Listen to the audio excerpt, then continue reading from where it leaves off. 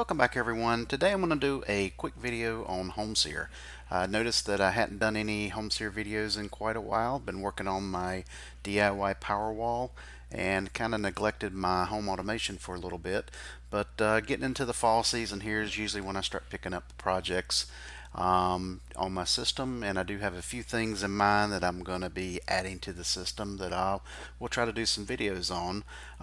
But I've run into one of the issues here recently with Homeseer and my Google account, and I just want to kind of share with you guys some tips and tricks, some things that I've run into that you could do to kind of help your system out, or some things to look out for if you are running into issues. And one of those that I've been running into was my Gmail account. I have mine set up to use my Gmail account to send alerts and so forth to my phone's email accounts, etc. I was noticing that I wasn't getting alerts, and come to find out, check the logs and start getting this username passwords not accepted. And what I found out was for some reason in my Google account, one of the settings had gotten changed. So to check your settings in Google, you just want to log into your Google account and go to your security settings. And the one thing that was catching me was a lot of times I guess Google says let's review your account and check it for security issues, and I guess me going through clicking wasn't realizing what I was clicking on. But this less secure app access, this was my problem. And what happened was this, I turned off the access for less secure apps, and unfortunately Homeseer is listed as one of those, I guess. Maybe in one of the future releases of Homeseer they will integrate it more with Google, so it will be on their secure list. So unfortunately the only way to get around it is to allow this less secure app access. Once I clicked on this, changed it to on, everything worked fine. So when you start running into Google email issues with your Homeseer, make sure you check your Google account. That's probably your stopping point.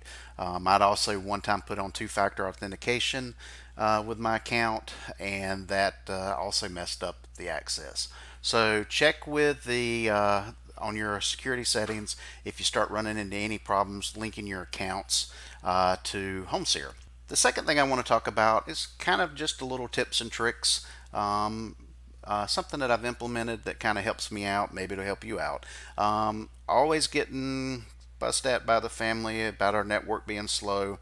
Unfortunately, I am on a cable modem system, and it does tend to slow down over time.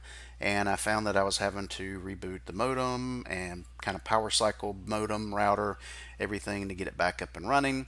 And with it being tucked away in a closet, it's kind of hard to get to. So what I did was I just went in and put a Z-Wave module on there. I've actually got it hooked up to both the router and the cable modem because my system kind of comes up together at fine. I know sometimes you have to start your cable modem internet before you bring up your router.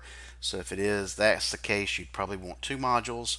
But I do have one, and what I've done is I've just gone in and I created an event that will cycle it. And the nice thing about doing it within Homeseer versus something else like going it through Alexa or some of the other SmartThing hubs is you can, once you turn the router off, of course, you lose all that internet connectivity. So this is one of the shining things for Homeseer is if you put it in an event, even with the network out, it's still transmitting because that computer's sitting there running and it's talking over Z-Wave X10, whatever protocol you're using.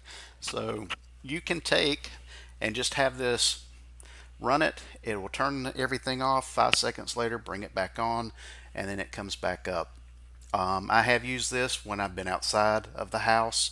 As long as you have internet, it will work, but if the internet's completely out, I can do this from home because usually my network is always up. It's not dependent on being on the internet. So this works really well, and it keeps the family happy, and it's pretty easy to implement.